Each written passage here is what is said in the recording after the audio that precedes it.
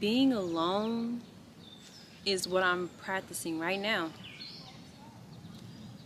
I'm in my healing journey right now.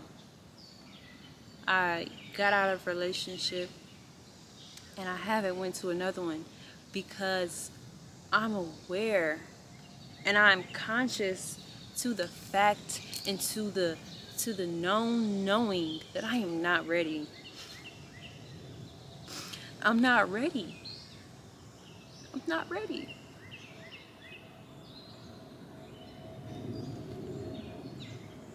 I have to be alone in order to learn how to truly love me for me.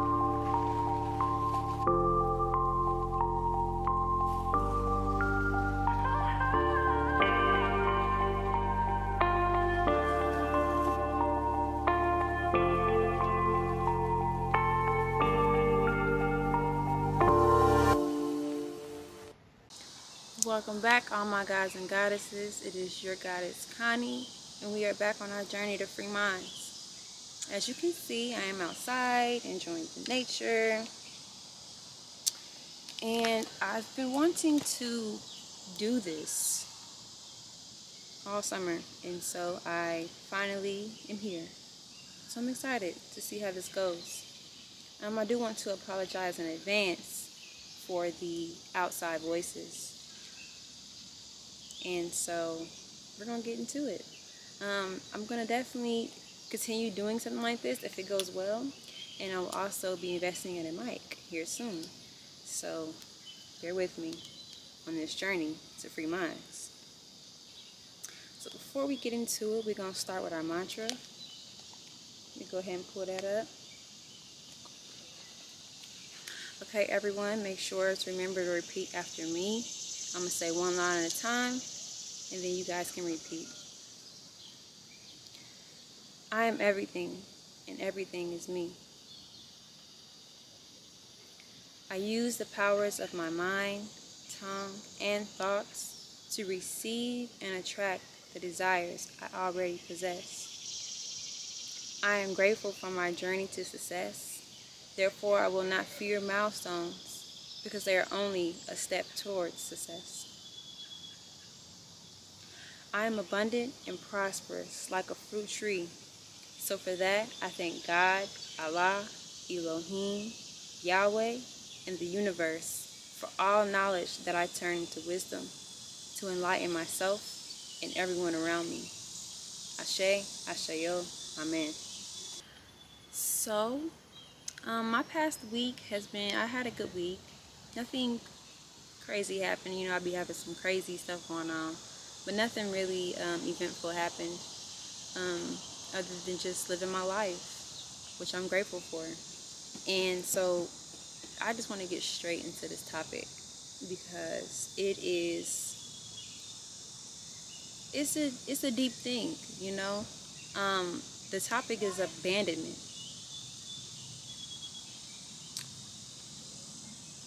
People have, you know, experienced this trauma as a child, and a lot of times today as adults we deal with the effects of this trauma. There can be physical and mental abandonment. Abandonment doesn't just have to be in the physical form. A lot of us, when we think of abandonment, we think of physical abandonment. We never talk about the mental abandonment. Any topic that I speak on here, I feel as if I can speak on it because I've experienced it. I've experienced the trauma. I've experienced how to heal from the trauma. I'm experiencing the healing from the trauma. And so I've experienced, you know, my own form of abandonment, right? And so I just wanted to really just dig deep on this topic, as deep as we can go, just to bring awareness and to give you a new perspective on how to deal with this and how to heal from it. Because if you don't know, we're on our journey to free minds. We're on a journey to free our minds from our imprisoned thoughts and our imprisoned way of thinking, right? So this is what we're here for. Now, what happens to the mind during trauma? Psychologically, what happens?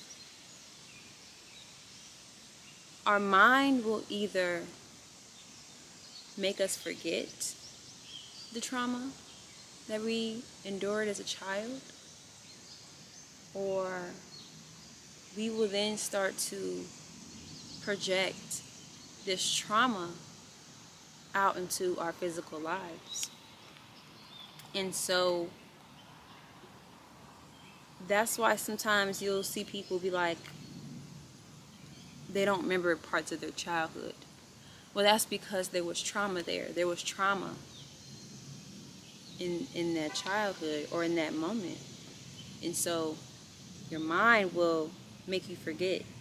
It's still there back in your subconscious. It's not like it's gone. It's still there back in your subconscious, but your frontal lobe, it's not going to be able to come up to the frontal lobe as a remembrance. Like, oh, I remember that. I have one of my own traumas that I had to look at myself and say, well, why do I act this way, or why do I do this? And so I had to dig deep on a childhood trauma that I very much so remember, but it wasn't connecting as far as in this trauma is what caused me to act this way, this specific situation. And so I had to dig it up. Digging it up is not an easy thing to do. It's hard. It's hard to dig up old trauma. But that is a way of healing. Becoming aware of the trauma, right? And so either that will happen, or your body will then become extremely stressed, right? Or your body you'll have a lot of anxiety in certain moments of your life, or you will just project that situation out into a physical manner, into your physical life, right? And once you project that into your physical life,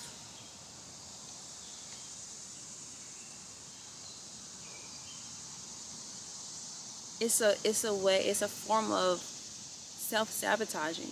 You will then start to, self-sabotage yourself in so many different ways that you don't understand. And a lot of people, self-sabotage because of these traumas, and they don't understand that there's certain things about you that needs to be healed. We got to be healed, And today, we have a lot of imprisoned way of thinking, an imprisoned mind in how we think. And so I'm here to help free the minds of my people, because I love me and I love you. And so back to what I was saying about abandonment. You can be physically abandoned, that happens a lot. But let's talk about mental abandonment. Mentally becoming abandoned. You can have, people in your life physically, but mentally they're just not there for you. Mentally they can't be there for you because they have their own issues and their own traumas that they're dealing with from their childhood. People mentally check out all the time. All the time. And it's not that it's, an unhuman thing to do. We all check out mentally. We all have that, right? And so I don't see us talking about mental abandonment. You can mentally abandon someone for so long that you're there, but you're really not there. They can't speak to you. They can't confide in you. They can't express themselves to you. What's worse than to have someone there but not be there?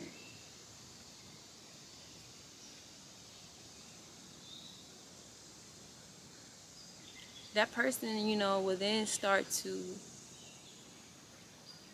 feel all alone with physical and with mental abandonment, You would start to feel all alone, like there's just no one there for you. And some issues that you may have becoming an adult would be becoming codependent. Whenever you get into relationships, you become codependent. I've had a few relationships where, I was told at the end of the relationships that I was too codependent. So I'm like, no, that's not me. I'm not codependent, right?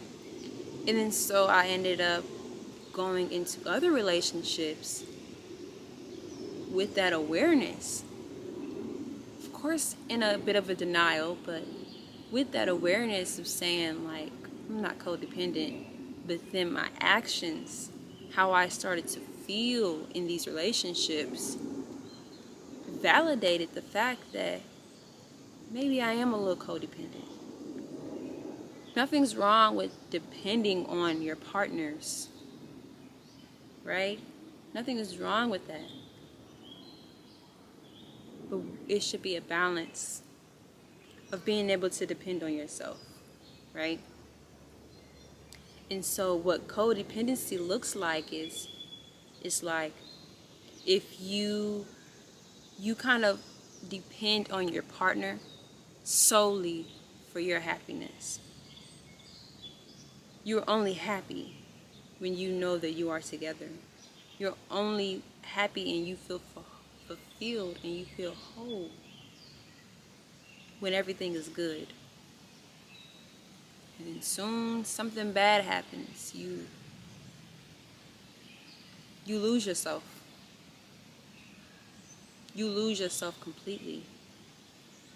You don't even know who you are without them. You've associated your life and your personality and everything about you to being with them. You just can't seem to be happy when you are without them. And so whenever you are without them, you can't even see yourself or know who you are.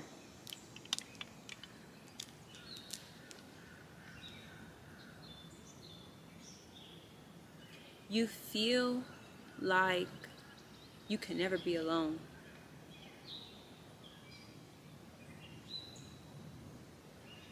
It's hard for you to go places by yourself.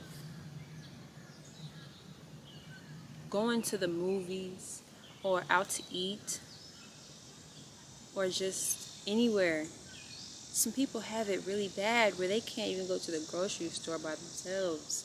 Like, you have to feel someone's presence with you or that person's presence with you when you are codependent. When you become codependent, a lot of times you tend to people please. And that was me. I would people please my partner or partner please my partner in a way of I would do anything to keep you here. I would do anything. And so a lot of times we will think that that is what love is, to do anything. And that's not love. That's not love at all. That's far from love, honestly. You know? And then at that moment, you then, lose respect for yourself, for others. And when I say that's far from love, that's because you cannot truly 100% love yourself when you only find happiness and wholeness when you're with your partner. And I don't mean with your partner physically. When you are conscious and aware of the fact that you and your partner are in a relationship and everything is good. As soon as something bad happens and you break up, or you're going through a rough time,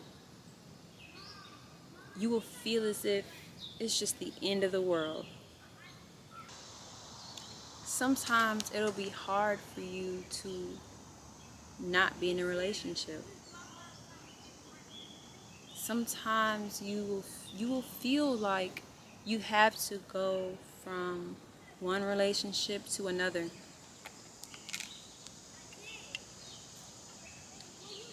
Being alone is like the worst to you because you've been abandoned either mentally or physically. Being alone is just not something that you feel you can do.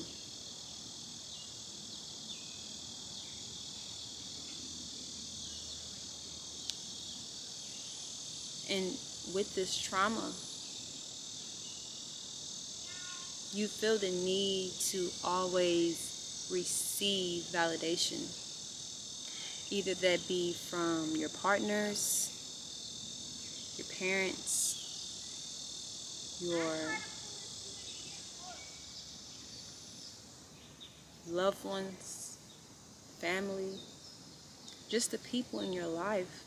You will feel as if you need a yes or no, or it's okay, or you are beautiful, or you can do this. you need a validation from other people. You never get that validation from yourself.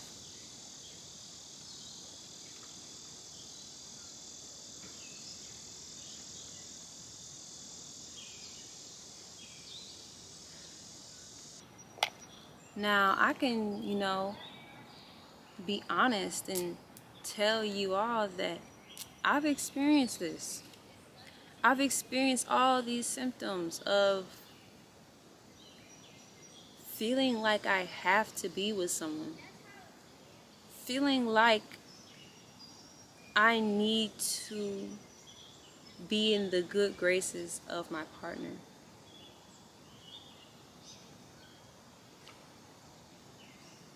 People pleasing. Losing myself completely. Not having any form of self-identity. Not knowing who I am. I've been to all those places. I've been there. I've experienced that pain.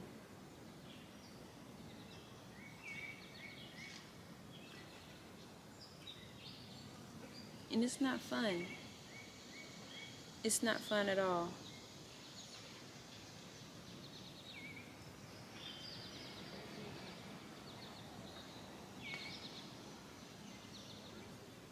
And so, after, people told me, like, you were a little bit too codependent, and I was in denial, I was able to see it in my relationships moving forward. My most recent relationship, I will not tell you guys who, but it was up and downs all the time, to the point where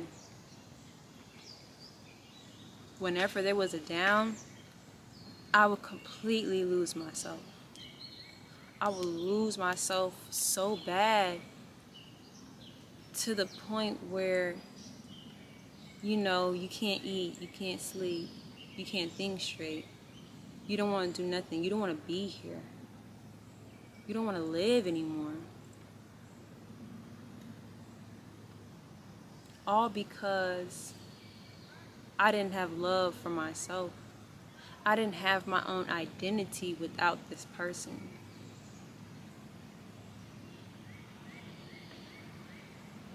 That relationship has taught me a lot. I'm thankful for that relationship, because I would not be where I'm at today without that relationship.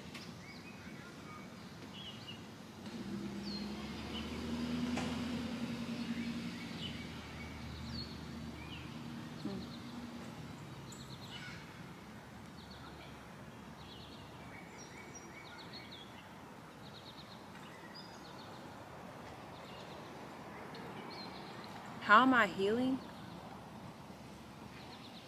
How am I healing from this trauma?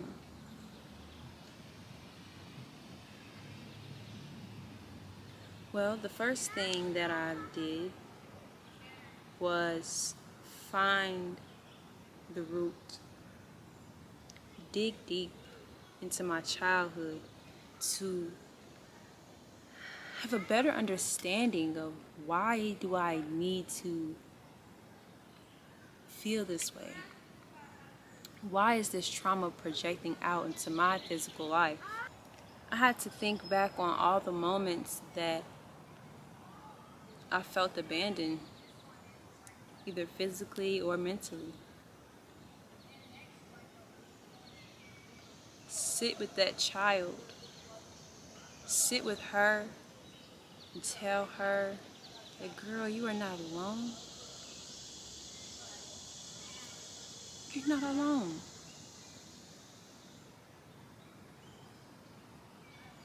Because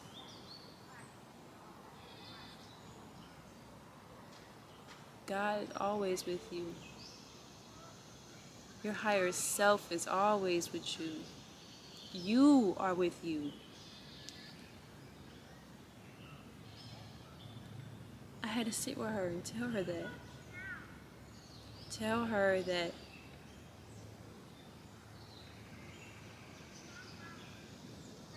it's okay.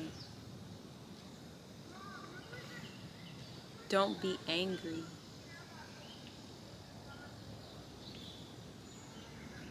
Don't be upset with the ones who have caused this trauma.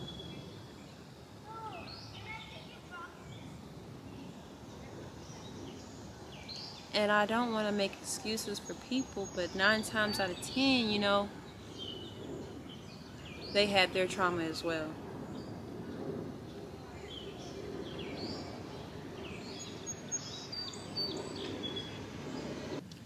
Being alone is what I'm practicing right now.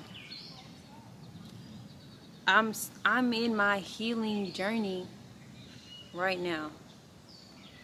I got out of a relationship and I haven't went to another one because I'm aware and I'm conscious to the fact and to the known knowing that I am not ready. I'm not ready. I'm not ready.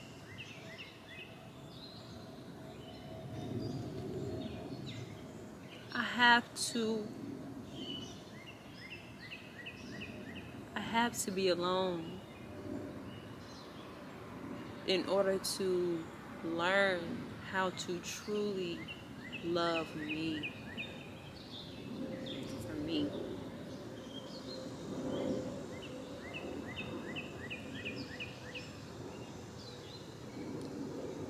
Taking this time to learn who I am. What is it that I'm even here to do? You know? Taking that time to truly figure out me.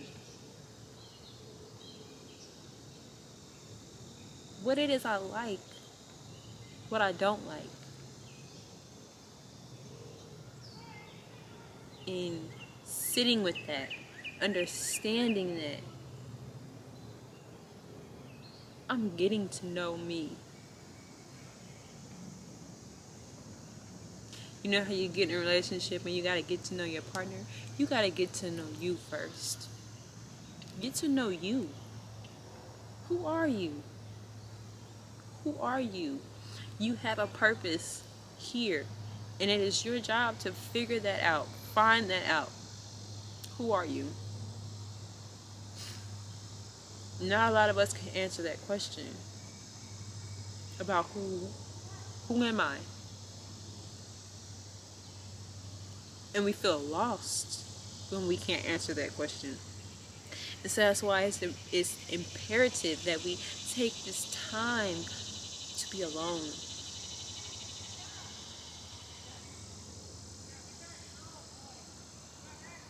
To get to know ourselves.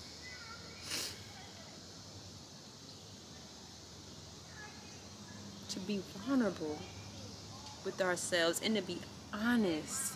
To be brutally honest. I have to learn to accept me and all my flaws. Learn to truly just embrace myself while I'm being brutally honest to myself about myself. I have to embrace those things that I just don't like about me. I go places by myself.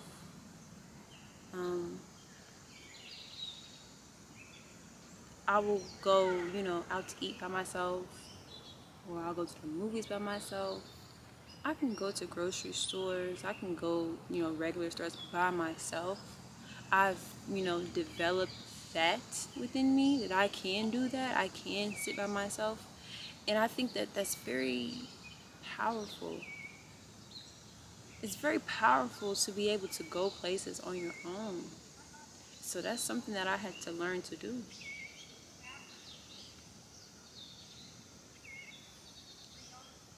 And with sitting by myself, being by myself, coming outside like this, being in nature, it's a blessing. It's a blessing because I'm learning me.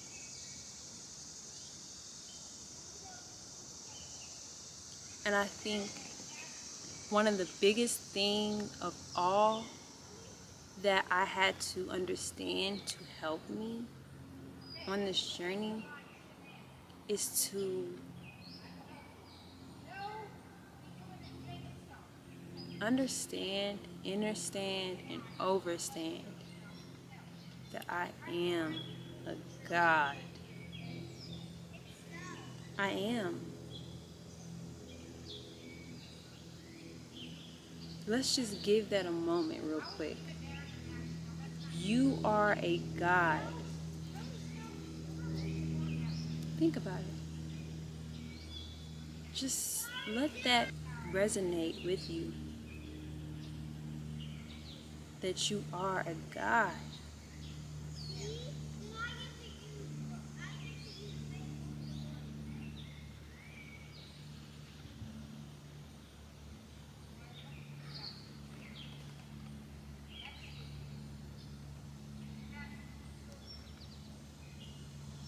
With understanding that and with knowing that and becoming aware of that, you should understand and know that it's very powerful and deadly at the same time. It's powerful and deadly because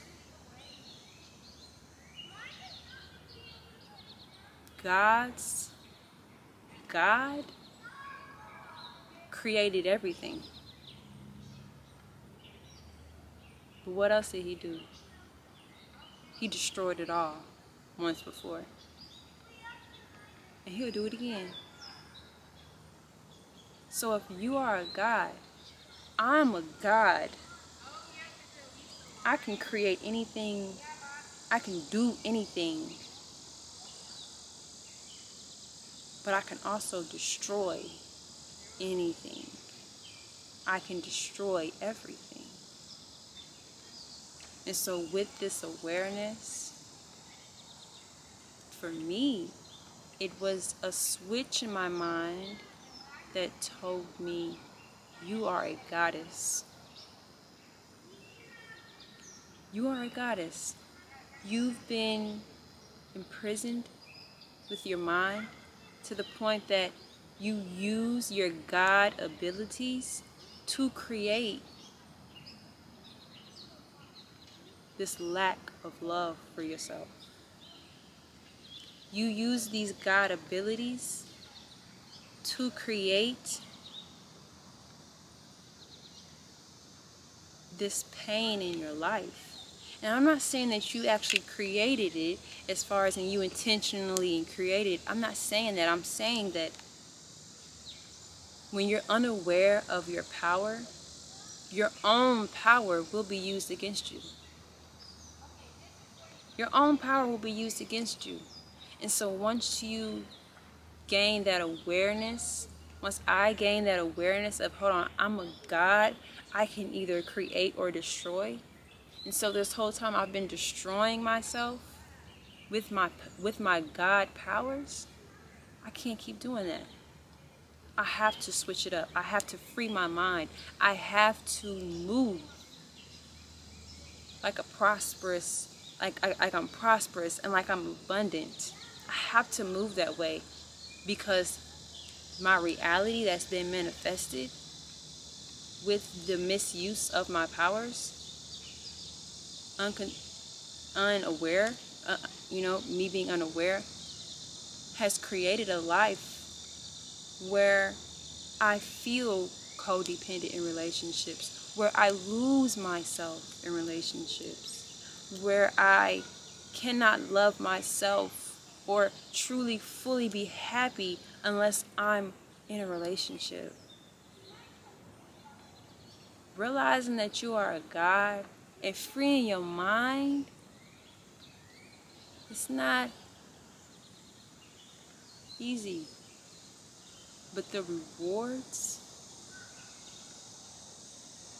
are so abundant and so beautiful, you can't even put them into words. Your reward doesn't just come at the end. Your reward is the journey.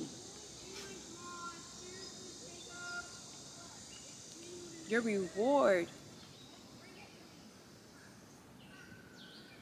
is waking up.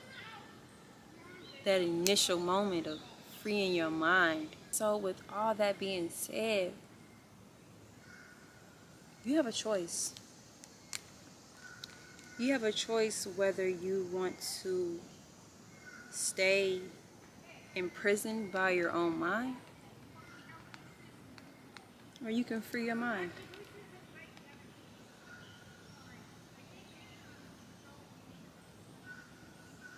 You can free your mind.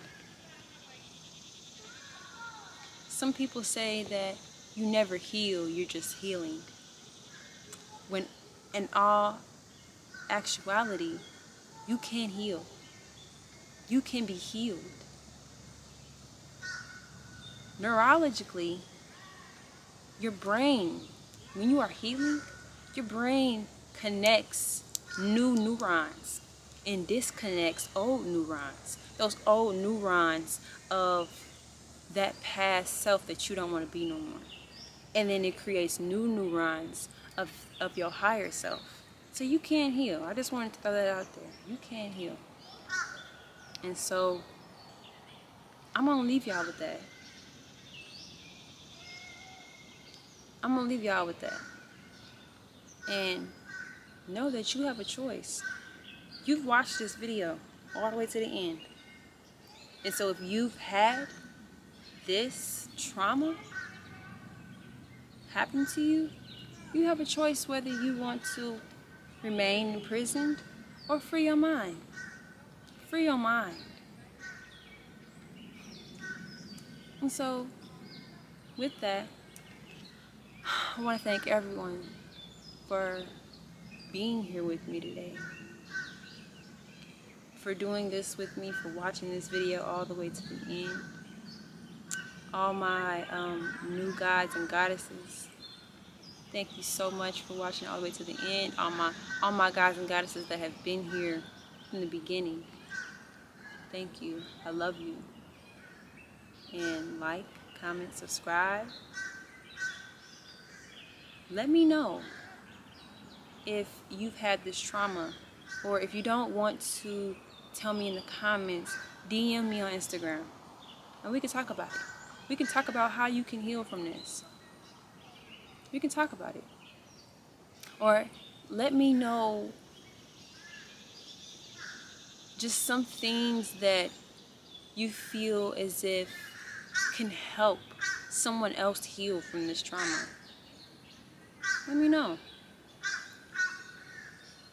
And I will see you all next time on our journey to free minds.